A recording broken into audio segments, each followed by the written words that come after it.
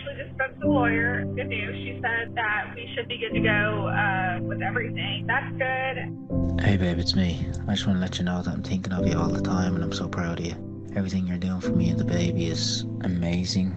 I'm just looking forward now to seeing you, so just give me a call whenever you can. I love you. I just love you and I can't wait to see you. Good night. Corsi Crumpler didn't think she'd be in labor, racing to the hospital like this. Oh. It's terrifying and isolating. My water has broke. I'm so cold. I keep getting the shakes. Her fiance, Donovan, is trapped thousands of miles away, banned from traveling to the United States thanks to COVID-19. I'm so nervous.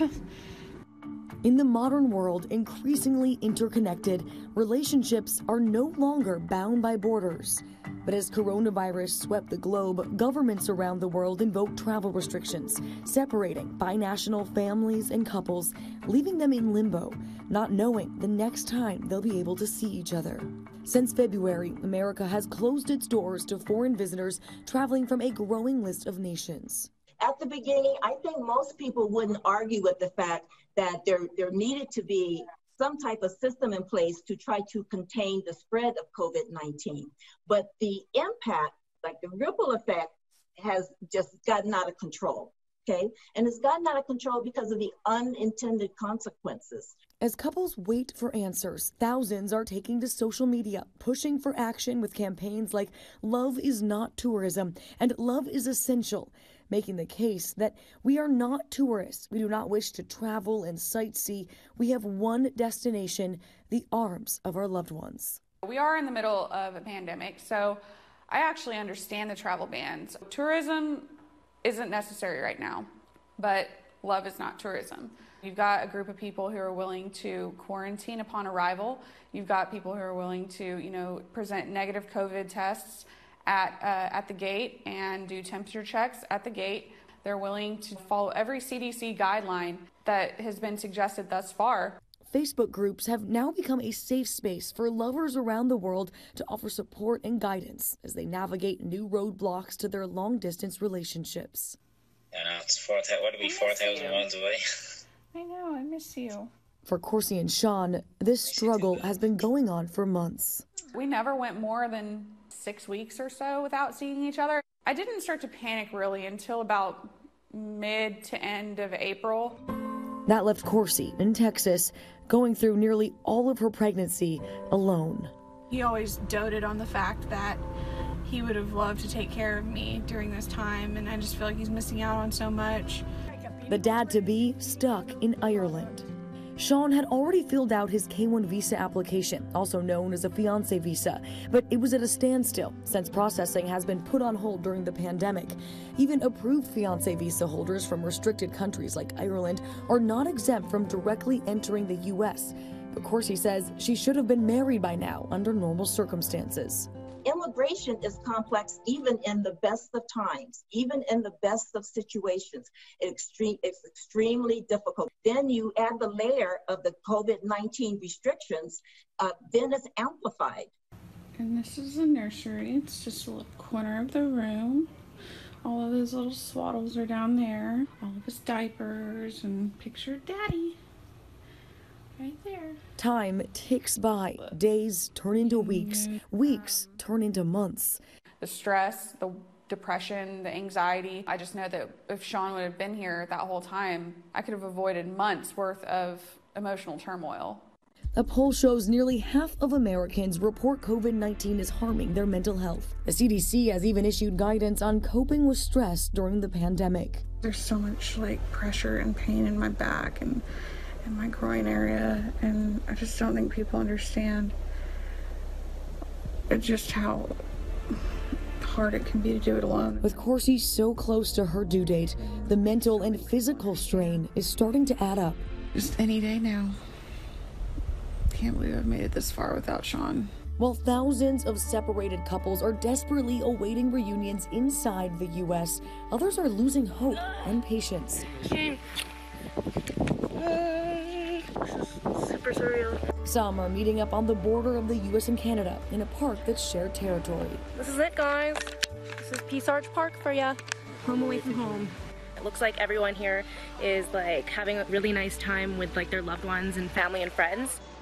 Other couples stuck oceans apart are embarking on more extreme journeys. With much of the world still shuttered, Croatia has emerged as a tourist destination, welcoming visitors into the country if they can show proof of a negative COVID test. Here to get a COVID test. It's gonna be loads of fun. I traveled there and met some couples using Croatia as a safe haven. I think they're realizing that a lot of people aren't traveling to gallivant. We're not traveling to gallivant right now. We're just traveling because this is the only way we can see each other. Kate McCulley is a U.S. citizen. Her boyfriend, Charles, lives in the Czech Republic. Did you ever think when you separated that we won't be able to see each other for 3 months and not know where to move? I thought, well, maybe it won't be that long, and yeah, I'm sure it'll work out. But it was looking like there was very little hope. The pair plans to move to Europe together, but for now, that's all on hold. Did you ever feel helpless? Yeah, absolutely. Oh, all the time. Another couple, Joshua from Philadelphia and Naomi from Slovenia, had plans to marry when the pandemic hit. Determined to walk down the aisle, they booked their flight to Croatia. It's important for us to not put anyone in jeopardy of this pandemic, so that's why we decided to go ahead and make it a small, tight circle, just family. Do you, Joshua Shaquille Johnson, agree to marry Naomi Ugovec? Yes, I do. With only the bride's parents and best man in attendance, they tied the knot. You can now congratulate. A growing number of countries are starting to hear these couples' cries. On July 27th, the Netherlands joined the list, welcoming partners that can prove they're in a long-term relationship with a Dutch citizen. It is essentially a documentary on what my relationship looks like from start to finish. Anna Sabrina prepared a 5-pound binder to verify her relationship. I was about to have a panic attack, standing there waiting for this guy to decide whether or not I'm eligible to travel. She got on a plane on the very first day the exemption went into effect after 11 months away from her partner, Chris. She just called me and she ended my nervous breakdown by telling me the good news. I haven't seen him in 11 months. I'm so excited. Made it through customs. There you go, JFK has landed just now.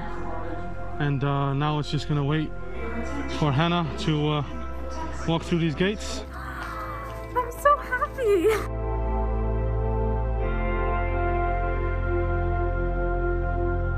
We made it! We made it! Despite their happy reunion, Hannah says governments have to do better. It's kind of a blow to all the people who are not married because their relationships are basically being classified as less than.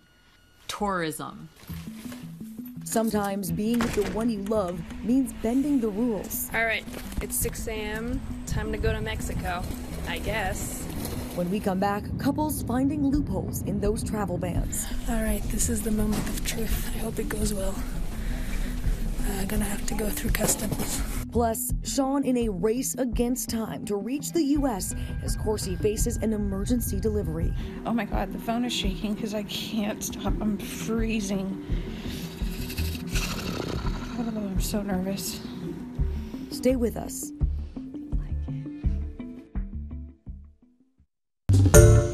Hi everyone, George Stephanopoulos here. Thanks for checking out the ABC News YouTube channel. If you'd like to get more videos, show highlights, and watch live event coverage, click on the right over here to subscribe to our channel, and don't forget to download the ABC News app for breaking news alerts. Thanks for watching.